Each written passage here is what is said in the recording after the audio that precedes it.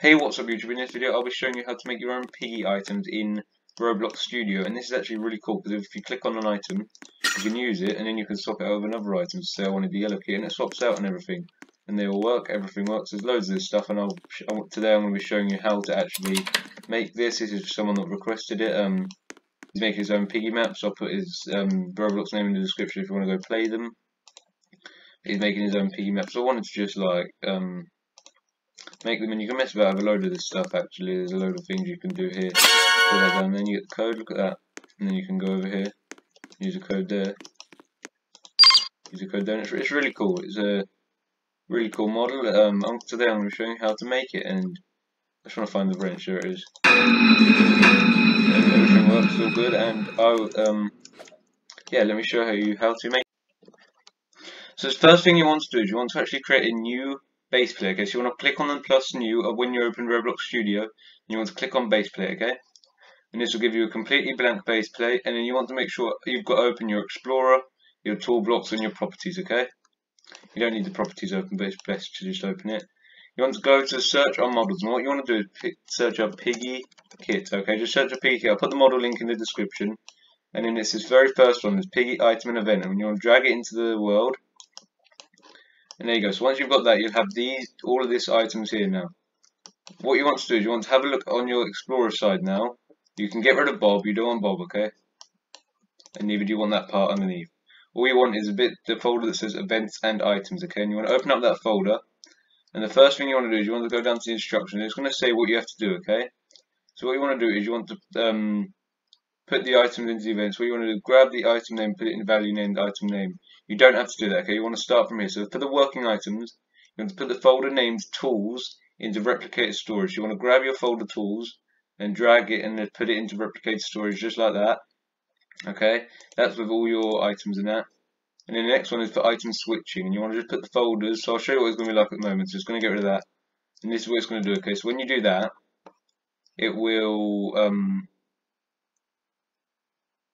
just like pick up the item and then it will pick it up again, like it will stack up in your inventory like this. Really, if you picked up an orange, wait, no, that doesn't even work.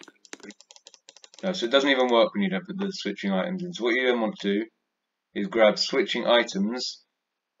So grab item switching and put that into replicated storage as well, okay? And you also want to put in tool handles. So you want to put tool handles into replicated storage, and then all you'll have next is clickable tool handles and piggy puzzles. Then ones you can keep in there, okay?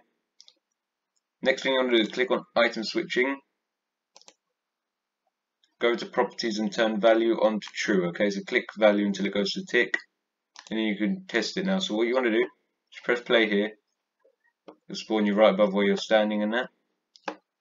And then all you've got to do is just walk over to the items, and you can click on the items to say I want a dynamite. There we go, I've got the dynamite, and then you can switch them out as well, you see.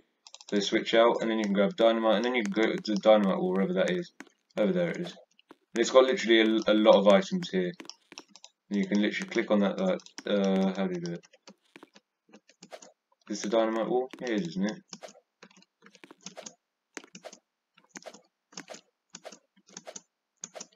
Okay, let me try again, right, let's grab the blue key over here. Does it work? Oh. Yeah, so like that, you see, it works nicely. And then there's a load of stuff you can play around with here. I don't know why the dynamite wasn't working now. You can grab the potion bottle. You can go fill it up. You can even do the tank. You can see there. Potion bottle, fill it up. Grab the potion bottle. Put the potion bottle in. Put the potion in there. There you go, and then you'll open that safe eventually. But yeah, it's a really fun thing to do. You can play around with it in that. Let me do the tank. I really want to do the tank. You can go over here, click on the tank, and there it goes. And then there's also, oh, that's that wall, that's why. I'll find the dynamite wall in a second then. My fault. Grab the bullet, there it is. There's a load of items, a load of things. You can even use the elevator from the book to safe place. Click on that. Yeah, that blows up. Nice.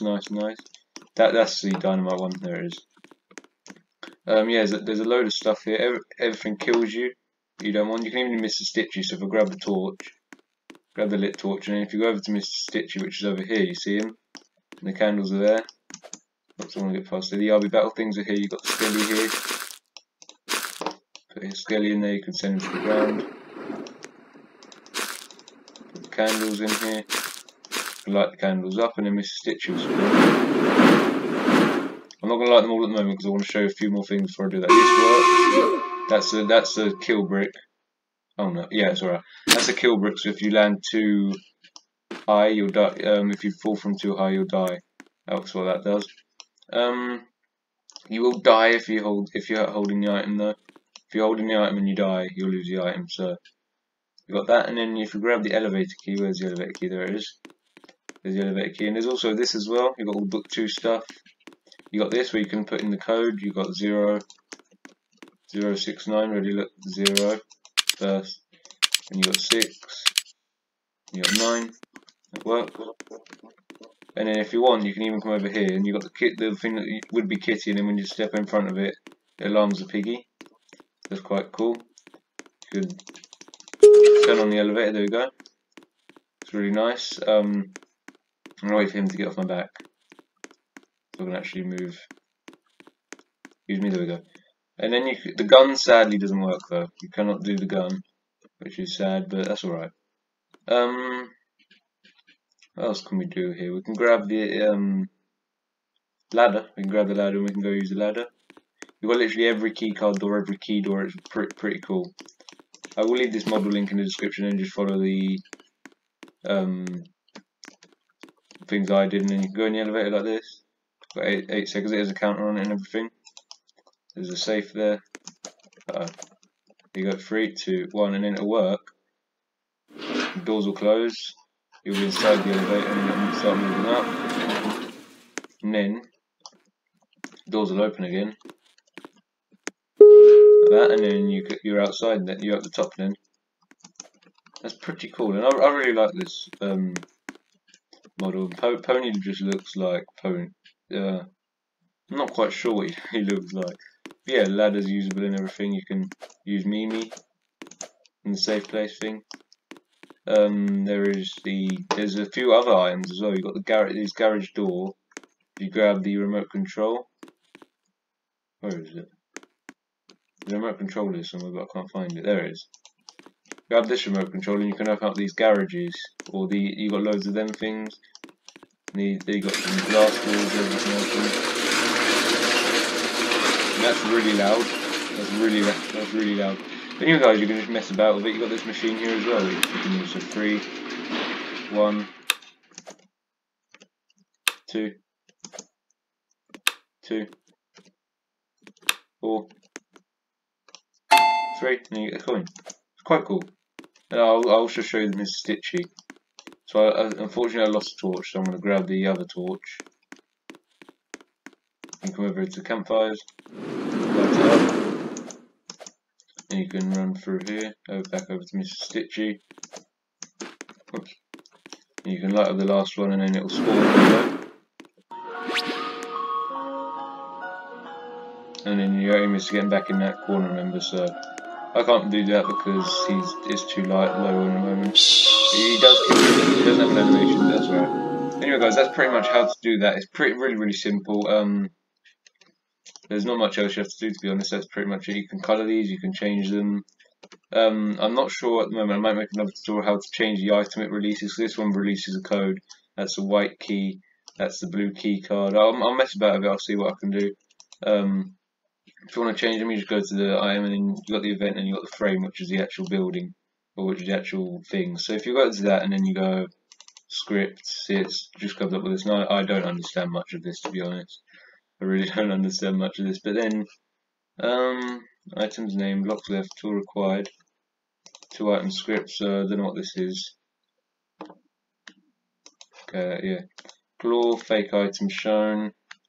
So you can change the fake item shown if you want to put the white key in there, and then you can do interaction. No, hint GUI.